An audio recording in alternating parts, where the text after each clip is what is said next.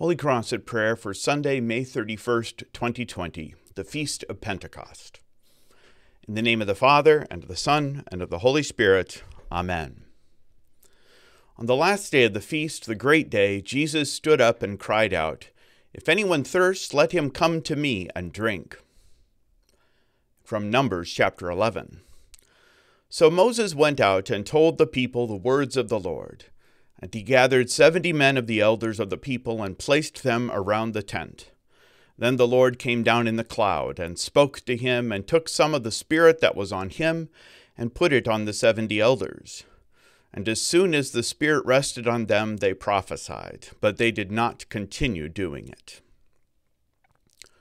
God gives Moses a break in only the way that God can do such things.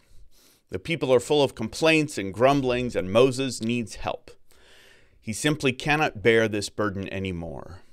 It seems that the Israelites, like us at times, are really good at grumbling and complaining.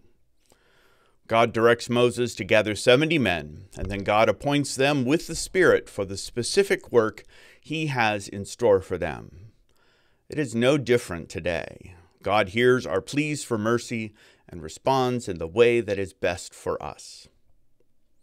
Let us pray. Let your grace be upon Rosalie, O Lord, and teach her to hope in the resurrection of the dead and the life of the world to come. Through Jesus Christ, our Lord. Amen.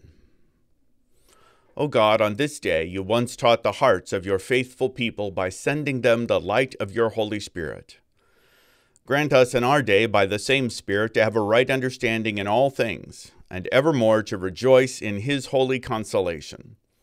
Through Jesus Christ, your Son, our Lord, who lives and reigns with you and the Holy Spirit, one God, now and forever.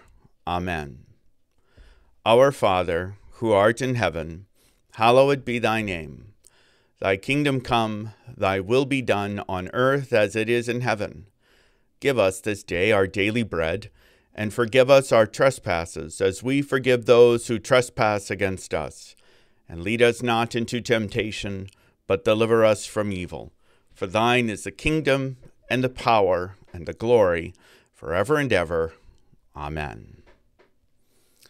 The grace of our Lord Jesus Christ, and the love of God, and the fellowship of the Holy Spirit be with you all. Amen.